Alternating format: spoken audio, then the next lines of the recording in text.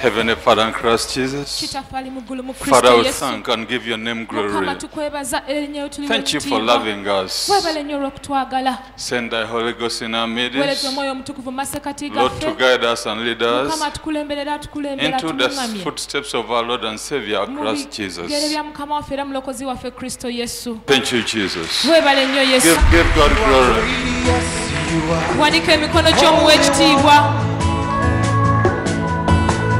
Walked upon the sea, raised at hand.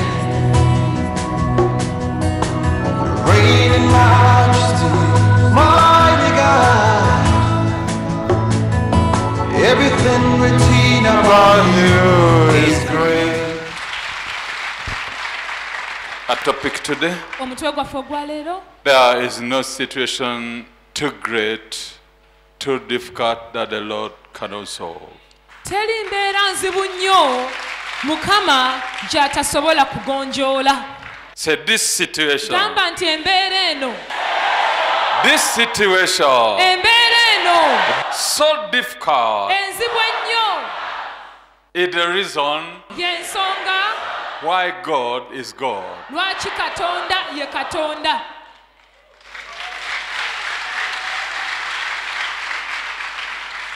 This is the reason why God is a spirit. Eno y'ensonga lwaki Katonda mwoyo. Hallelujah. Amen. But listen. Naye wuliriza. If you want a good calculation, bw'oba oyagala ekibalo ekirungi, go back to the beginning. Ddayo mu lubereberye. Genesis olubereberye chapter 1. Essula esooka. Verse 1 to 7. Olunyiriri olusooka okutuuka ku lw'omusanvu. God did not start with the easy situation. Katonda teyatandika na mbeera nnyangu. What you think is not what was there. Ky'olowooza bwe kyali.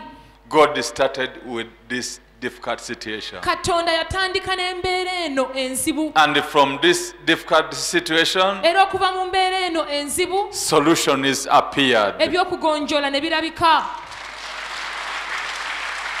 Whatever is before you as difficult buli kyonna ekiri mu maaso go ng'ekizibu is just a package kitereke butereke brought and put before you. Ekireeteddwa ne kiteekebwa mu maaso go. You have no problem. Tolina buzibu. Listen proper. Wuliriza bulungi. Have faith in God. Ba n'okukkiriza mu Who was Katonda there in the beginning? Eyaliyo mu lubereberye. In the beginning, God created the heavens and the earth. The earth was without form and void. Darkness was on the face of the deep, and the Spirit of God was hovering over the face of the waters. Then God said, "Let there be light," and there was light. And God saw the light, that it was good, and God divided the light from the darkness. God called the light day, and the darkness he called night. So evening and the morning were the first day. Then God said, "Let there be firmament in the midst of the waters, and let it divide the waters from the waters." Thus God made the firmament and divided the waters which were under the firmament from the waters which were above the firmament. And it was so. And God called the firmament heaven. So the evening and the morning were the second day. The Bible told us, Bayibuli yatugamba, and it is telling us, era etugamba that the world was void. nti ensi yali yeetabudde. Not confused but void. Nga tetabuddwa naye nga yeetabudde. When you want to dig gold, bw'oba oyagala okusima zaabu, you cannot just find it anywhere on the surface. tosobola musanga kungulu wonna w'oyise. You may find it mixed with soil, with clay, with oyinza okusanga everything. nti zaabu oyo gw'onoonya atabuddwa n'ettaka n'ebbumba. So God will bring everything, clay, soil, Kale no Katonda ajja kuleeta ebintu byonna, ettaka, ebbumba, stones, byonna, amayinja, and make a mountain. n'akola ensozi. And within the mountain, Era mu nsozi omwo, that is where you find gold. omwo mw'osanga zaabu. So this situation now before you Kale n'embeera eno eri mu maaso go is a heaped package from God, ye ntuumu etuumiddwa mu maaso go naye ng'eva wa Katonda. waiting for you. Ekulindiridde ggwe. So the whole heaven's world was mixed up. kale eggulu lyonna ensi yonna byonna byali byetabudde.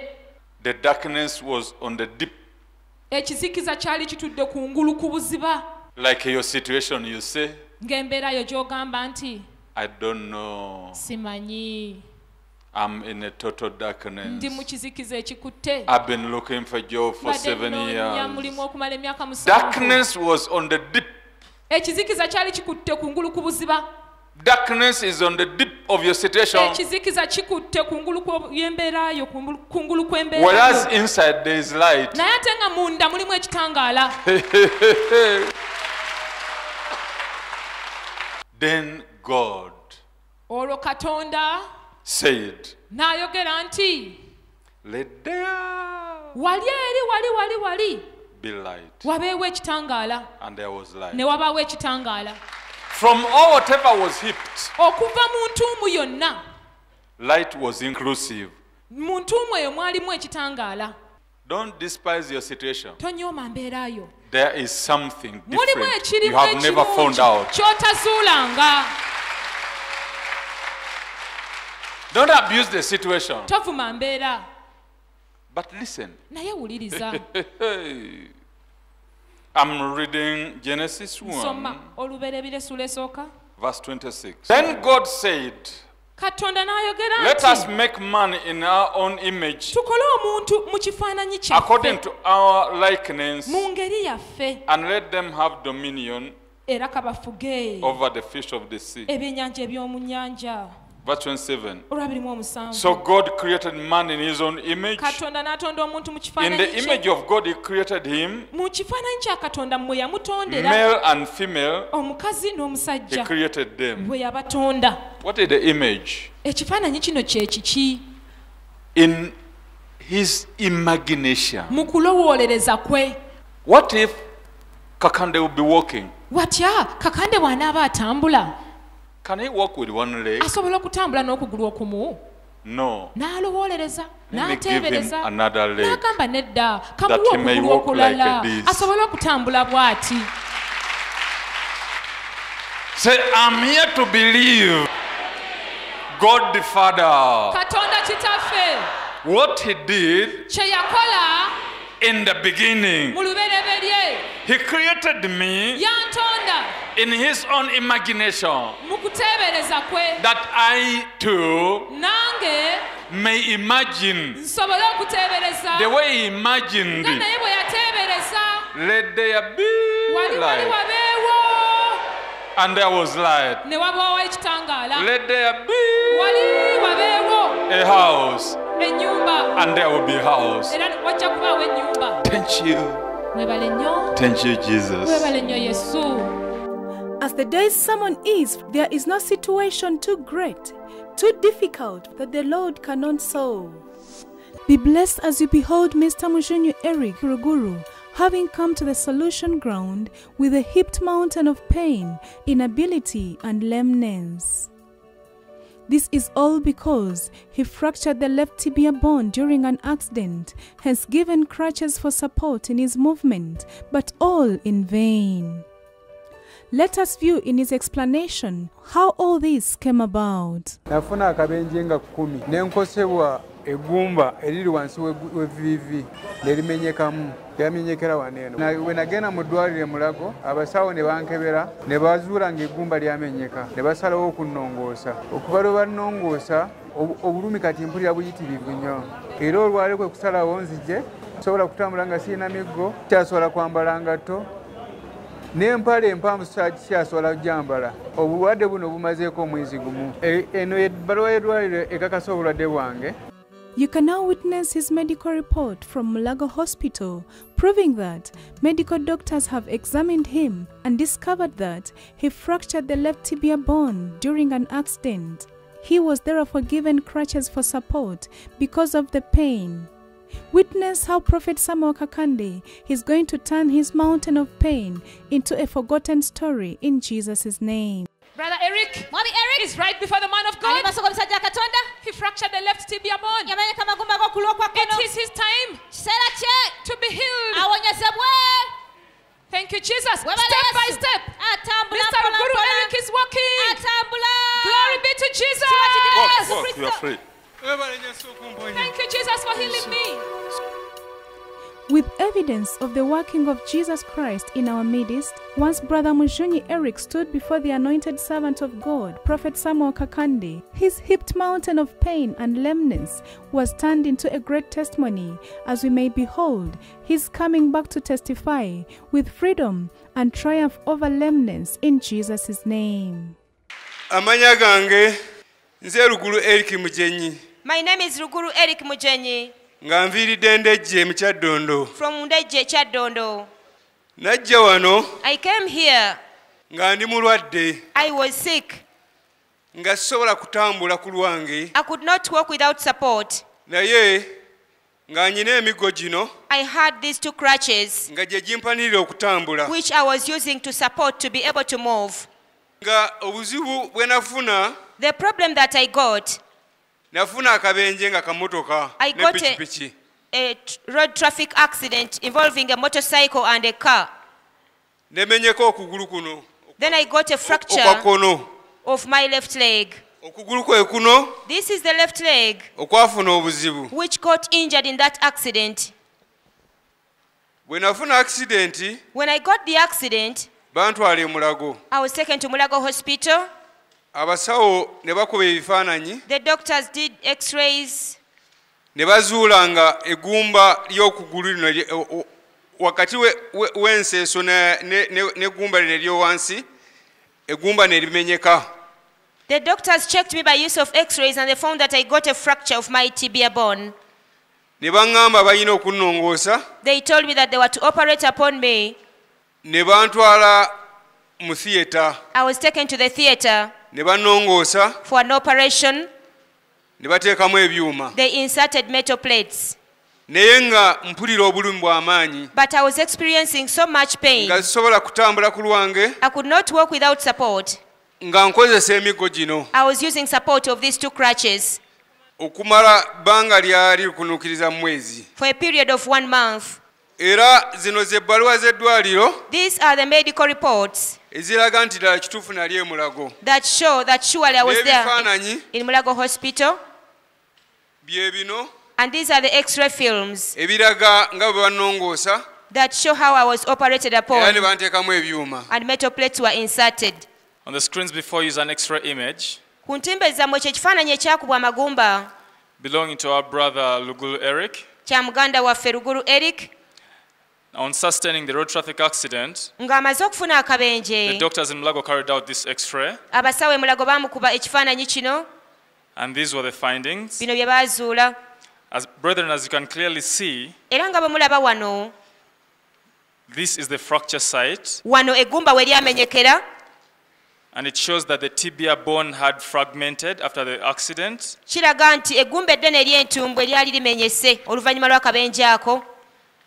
And this was the cause of the severe pain and inability to walk of our brother. And brethren, as our brothers narrated, Era abooluganda nga muganda waffe ono bw'atutegeezezza, after the doctors diagnosed him of this fracture, abasawo nga bamaze okkizuula nti eggumba lye lyamenyeka, he was taken to theatre for bone plating, in which the different bone fragments were realigned together. baamutwala mu theatre okuddamu okutereeza amagumba gano mu kifo kyago. And this image clearly shows that they used metal screws to realign the bone fragments of the tibia bone. Era kino ekifaananyi kitulaga bulungi nti abasawo baakozesa emisumaali okulaba nti amagumba gano bagazza mu kifo kyago. And brethren, on the screen before you Era abooluganda ku ntimbe zammwe is a medical report from Mulago Hospital y'ebbaluwa ey'eddwaliro okuva e Mulago belonging to our brother Lugulu Eric. ya muganda waffe Ruguru Eric. So while at the hospital, the doctors carried out various investigations, including lab investigations and an X-ray. Kati ng'ali mu ddwaliro abasawo baamukebera mu ngeri ey'enjawulo omwali okumukebera mu laabu n'okumukuba ebifaananyi eby'amagumba. And they diagnosed him with a left tibioplateau fracture. Ne bazuula nti eggumba eddene ery'entumbwe eya kkono lyamenyekera wano kumpi ne VV. So the doctors recommended bone plating, as you saw in the X-ray image. Abasawo ne bateesa amagumba gano okugasibamu ebyuma n'emisumaali nga bwe mulabye. And he was given various medication, including epicephine as an antibiotic cover and tramadol and pethidine as painkillers. Era ne bamuwa eddagala ery'enjawulo okujjanjaba obulwadde buno n'okukakkanya obulumi. And all this was before the prayers by the man of God, Prophet Samuel Kakande. Yembeera yonna gye yayitamu nga tanaba kusabira musajja wa Katonda nabbi Samuel Kakande. Abasawo bwe bamala okunzijanjaba. After the doctors treating me, era nasigala nga mpulira obulumi bw'amaanyi. Still I continued experiencing severe pain. Nga sobola kgenda ku lwange ku toilet. I could not take myself to squat on the toilet. Nga sisobola kutuula. I could not sit. Nga sisobola kwambala nga bwe mundaba bwe nyambadde. I could not put on trousers like you see me dressed in. Nga n'olugoye obugoye. Even for a mere cloth. Mbanga yetisse tani namba. Whenever I would put it on my body, I would feel it's so heavy like a tonnage on my body. Najja ku sinagoga. I came to the synagogue church. Musajja wa Katonda nabbi Samuel Kakande n'ansabira. He prayed for me. Era kugenda okumala okunsabira. By the time he finished praying for me, emigo nagisuulako olwo. I threw down the crutches on that day. day. Okuva olwo From that time, nafuuka wa ddembe. I became free. Eyali sitama. The person who couldn't kati squat, sitama. now I can squat. Eyali tatambula. The person who could not kati walk, ntambula. now I can eyali walk. akaluubirwa okwebaka. Kati neebaka nga bwe njagala. I can lie down comfortably. I can even roll over. Clap for Jesus, the wonderful healer. Naye nga nali njja ndoota ebirooto. Previously I had dreams. Nga ndaba emisota. I had bad dreams of snakes nga jingoba chasing me. Nga nfuna ebirooto by'abakazi ekiro nga neebase nga begata nange. I would get dreams of spiritual women at night. Nga bwe nfuluma. When I would get out, nga nfuna obuzibu. I would get a problem. Musajja wa Katonda n'ansabira era akati ndi wa ddembe. Neebaza Yesu Kristo. I thank Jesus Christ. Neebaza musajja wa Katonda. I thank man of God olw'okumponya n'okunsumulula. for praying for me, and I was healed and delivered. Ekitiibwa n'ettendo. Glory and honor nkiriza Yesu Kristo. back to Jesus Christ. Clap for Jesus.